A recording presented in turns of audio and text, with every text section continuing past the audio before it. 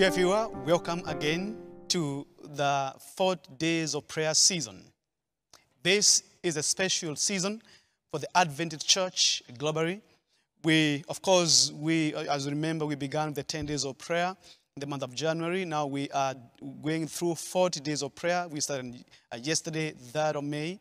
And today, 4th of May, we are experiencing yet another moment with the Lord. And the thought for this moment of prayer is humility, seeking, and turning. Humility, seeking, and turning. And we shall be ask God to give us, the gift of humility and seeking to be with the Lord and turning away from our wicked ways of life, that we may, receive the revival that comes from the Lord. Now, the text that is guiding us this day is the book of 2 Chronicles, chapter 7 and verse number 14. 2 Chronicles, chapter 7, verse number 14. This is a powerful text, a memory verse for so many of the Adventist members and those who seek the Lord in prayer. But I want to read one more time in your hearing from the book of 2 Chronicles, chapter 7, verse number 14. If my people, which are called by my name, shall humble themselves and pray, and seek my face, and turn from their wicked ways, then will I hear from heaven, and will forgive their sin, and will heal their land. I'll read one more time. 2 Chronicles, chapter 7, verse 14. It says, if my people, which are called by my name, shall humble. And this is where we pick the first word. Remember that the topic for this day is humility, seeking, and turning. And so where do we get this from? So the Bible says, if my people, which are called by my name, shall, number 1, humble themselves and pray. And number 2, and seek. So we are seek my face, and we're here to seek the face of God. And number 3, and turn from their wicked ways. When you seek the face of the Lord, you will laugh then. That face of God, the glory that comes from the face of God, the presence of God, will automatically cause you to turn away from your sin and seek Him and experience a renewal in your life. Now, this is where we are today. I want to thank you and to invite you. Let's pray as we begin. Gracious Father, we thank you for the privilege of the 40 days of prayer. Day 2, humility, seeking, and turning. Speak to us, Lord. In Jesus' name we pray. Amen. You see, pride is the reason why sin came. The text of the Bible is very clear. It is when the angel Lucifer was filled with pride that he sought to exalt himself above even God himself.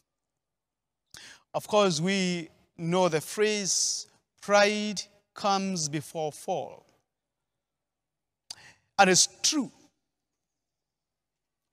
Even spiritual fall, it is preceded by pride. We have received salvation through Christ Jesus. We have been invited into His church. We are members of His family. We share the privileges of the family and the kingdom of God. We have anything and everything we needed at our disposal through Christ Jesus.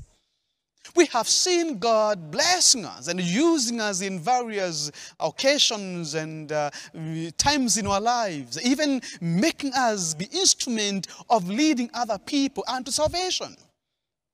People have depended upon us for guidance and leading. And because of this, at times, there is a sense of self-fulfillment and pride sets in, and you start exalting yourself and feeling better than other people.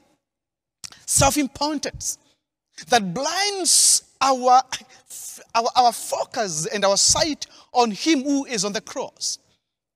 Now, when this pride comes in us, it starts bringing us down from the tree of Calvary, where humility is.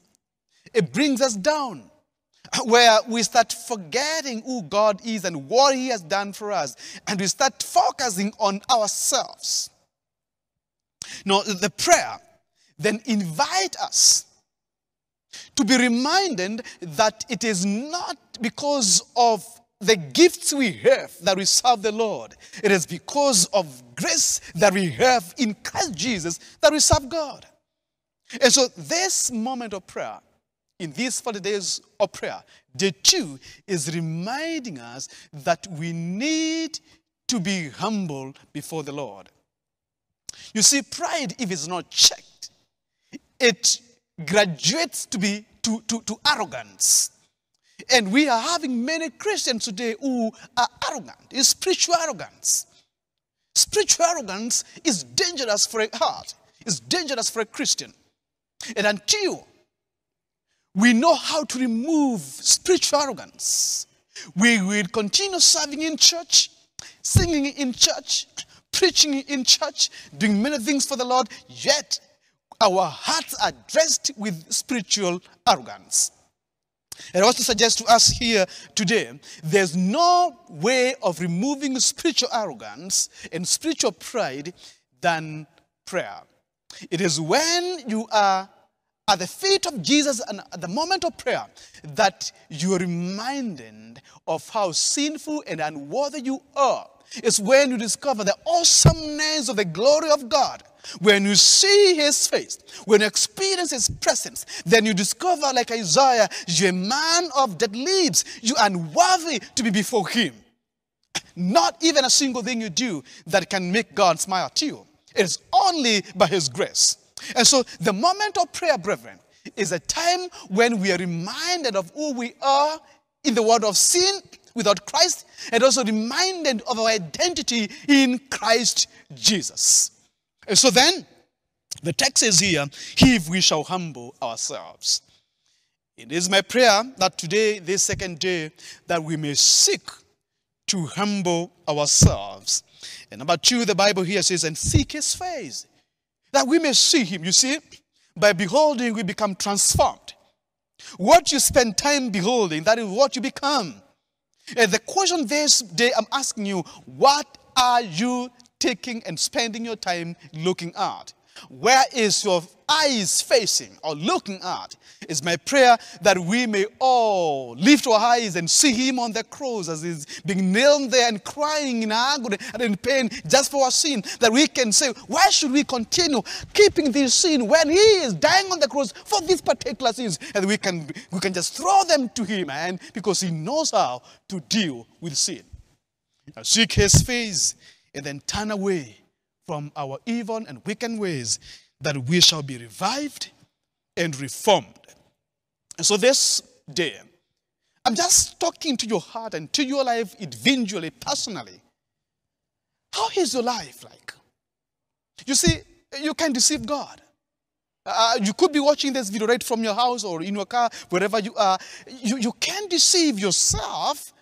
You can deceive God. You know what you have done. You know how your life looks like. And God exactly knows even more than you are. But I want to let you know, you can't hide sin and prosper spiritually. But you see, God is so gracious. He says, bring them to me. Bring them to me. Bring them to me. Bring your sins to me. And God is inviting in the second day of prayer that you may bring your sins to Him.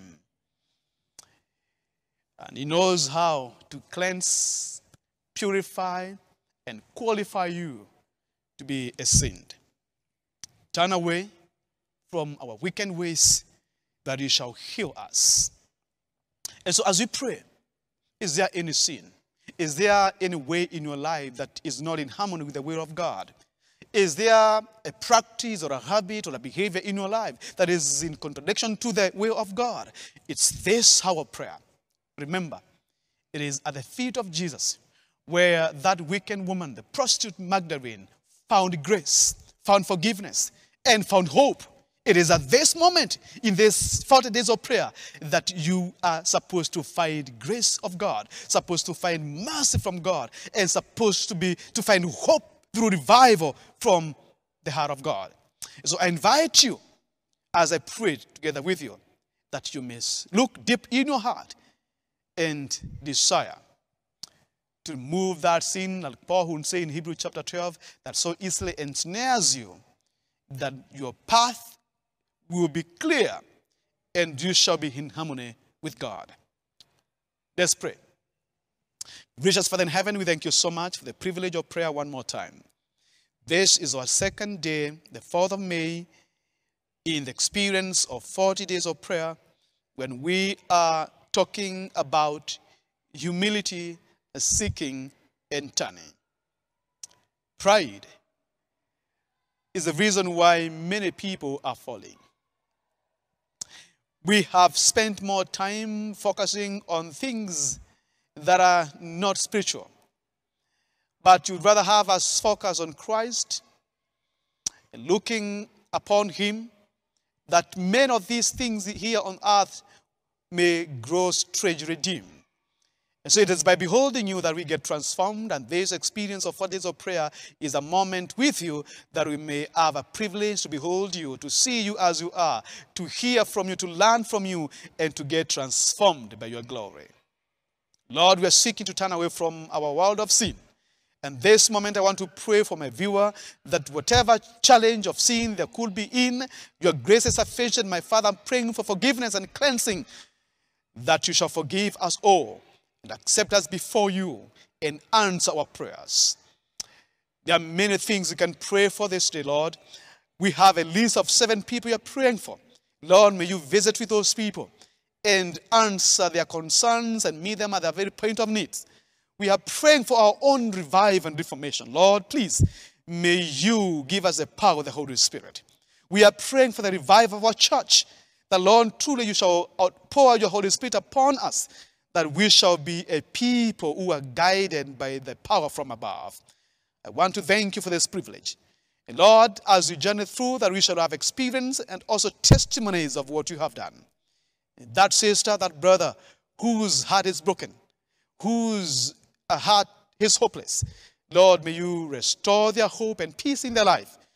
Those who are seeking to find, Lord, may you answer them and open their doors, because you have said, seek you shall find, and knock the doors shall be opened.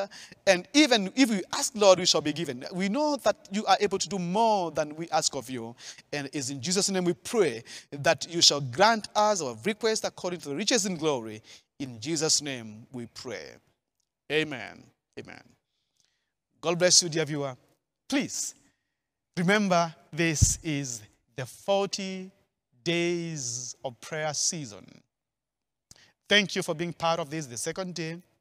I invite you even tomorrow, and also as I request you to invite as many as you can by sharing this video. Encourage many people. Look for, just get a list of 7 people that we shall be praying for in the next about 7 days or 10 days. And as you went up with those, then pick another list of 7 or even more as you can. That this would just be about you, but about so many people within your contact. Pray for me as I pray for you. Let's pray for one another. May the Lord bless you. See you tomorrow. God be with you.